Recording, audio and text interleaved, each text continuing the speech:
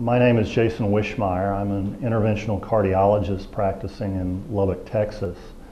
I also have an interest in wellness and preventative medicine and practice preventive cardiology in Lubbock, Texas. I like to point out to patients that cardiovascular disease is still the #1 killer in this country. More people die of heart attack or stroke or heart-related diseases than any other disease. It's also one of the more economically challenging diseases in that if you survive your heart attack, you're likely to have problems that are ongoing, so it's a chronic disease. The fact is we can prevent most cardiovascular events, and although we have made great strides in this in the medical profession in the last 20 to 30 years, we are nowhere near where we need to be. We understand at this point that cardiovascular disease and the formation of plaque in the arteries is related to inflammation, and that there are many triggers and promoters of inflammation.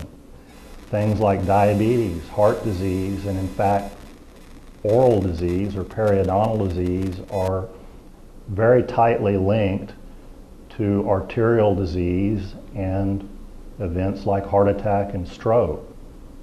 And we now know that it doesn't do us as much good as we would like to treat one thing without addressing all other causes of inflammation and disease within the body.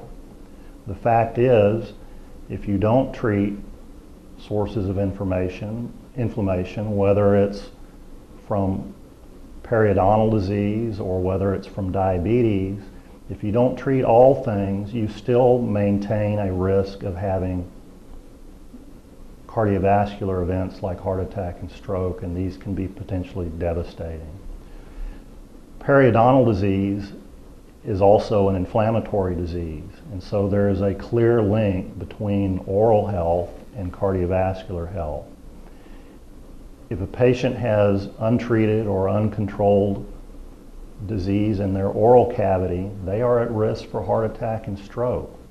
It's as simple as the inflammation which is generated in the mouth affects other parts of the body, including the heart, the blood vessels in the brain, and so forth. I liken it to if your neighbor's house is on fire, your home, your house is at risk simply because of the heat and the smoke and the fire that is in proximity to your house. If you don't deal with that risk, then you may have problems down the road which are potentially life-affecting. A stroke is a devastating thing. Most people survive their heart attack, but what's down the road from that?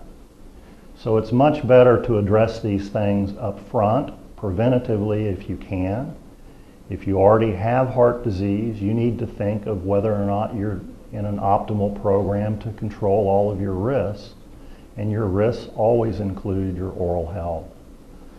And so I encourage patients to make sure that they see their medical provider, see their doctor. Their cardiologist should work with their general or their primary care doctor. And in turn, all of these medical providers should work with the dental community and the patient's dental specialist to control their risks and do everything we can to keep them from having problems down the road.